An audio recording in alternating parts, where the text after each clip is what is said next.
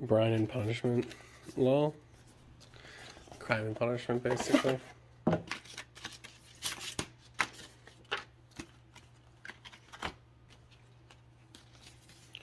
Merfolk.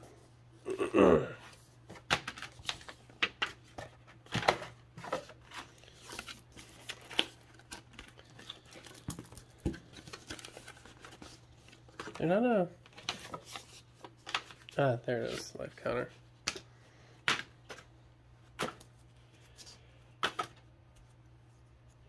Well, I guess you say this is the Brine and Punishment Lost Caverns of Ixalan Commander deck. I'm filling these all like right in a row, so I kind of, oh, that's right.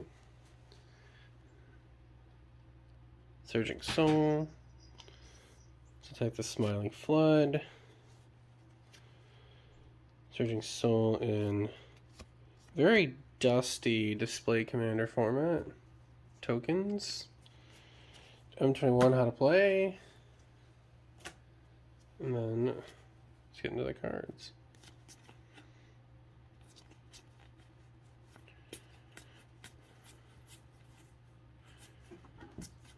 Oh, there's a kitty cat.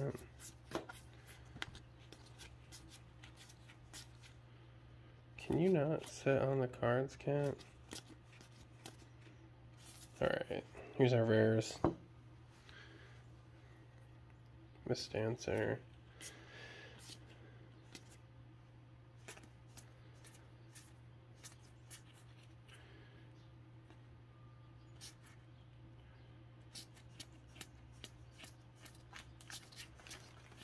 Hey, don't show him the plastic. Oh, you bitch.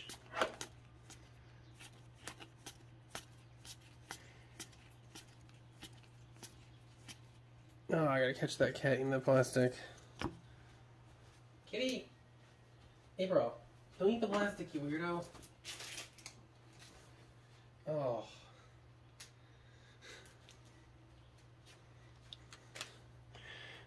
Well, my cat's gonna be puking up plastic later. Good deal.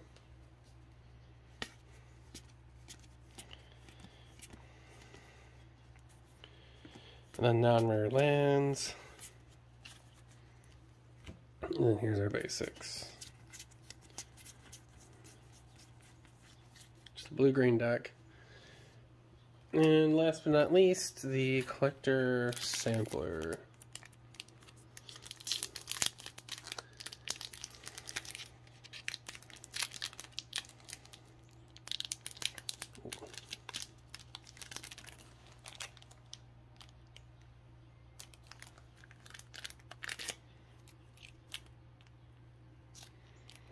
Really?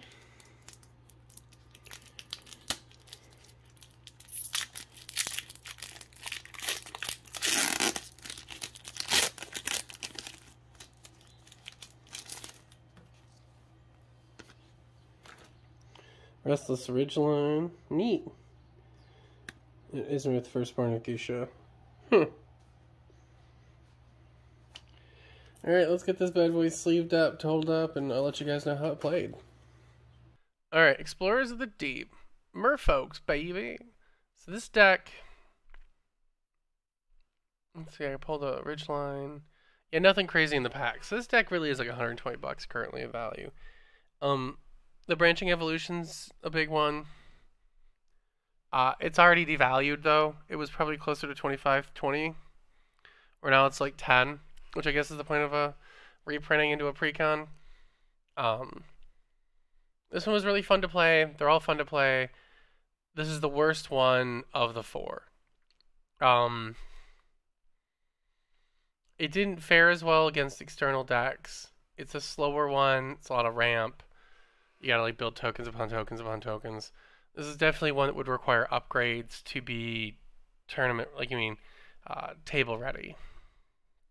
Where the Raptor one, the Dinosaur one, fared better, but it's really, if you want like to not modify and just roll up and play and know you're gonna do okay, and if you do bad, it's your own fault, would be the the vampire and pirate ones. This one has to be my least recommended one, but it's still fun to play. My buddy who likes Merfolk had fun with it, and I'm curious to see what the professor does with upgrading it for his appearance on game nights that's coming up or is already out. Who knows? I guess I'd just be hesitant to recommend it, but it's better than most of the precons this year. Not gonna lie. I think I've yet to play the March of the Machine ones in any exhaustive measure, but I've played the Lord of the Rings decks. I've played Commander Masters. I played the Phyrexian ones. You know, Buddy had them and we played them, so I've yet to do an official review.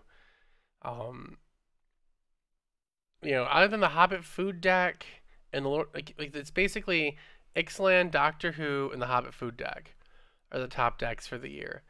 I think I would have to recommend the Doctor Who decks over the Ixalan decks ever so slightly because of the fire design of them, but they can be really heady. You know, if they're not maybe not the best for a new player. But if you're a brand new player, the Ixalan decks would probably be my choice, or the Hobbit food deck. It kind of plays itself, and if you miss your triggers a bunch, you know it's not the worst to kind of recover from. But again, this is still fun to play, and I could easily recommend it to someone who wants a Merfolk deck. This would be the deck. I just didn't have as much fun, unfortunately, as the other three. And with that, though, the reprints are good. Deck is, best Merfolk deck ever, and it's still a good deck. It's just I might want to push it towards the other ones. And this is your jam, Blue Green Scry. This is you, baby. You got it. With that, I thank you for watching, and you have a good day.